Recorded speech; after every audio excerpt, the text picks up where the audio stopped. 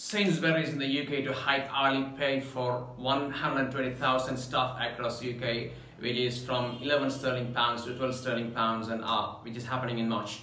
And in London, they are increasing the price of an employee an hour from 11.95 to 13.15 an hour.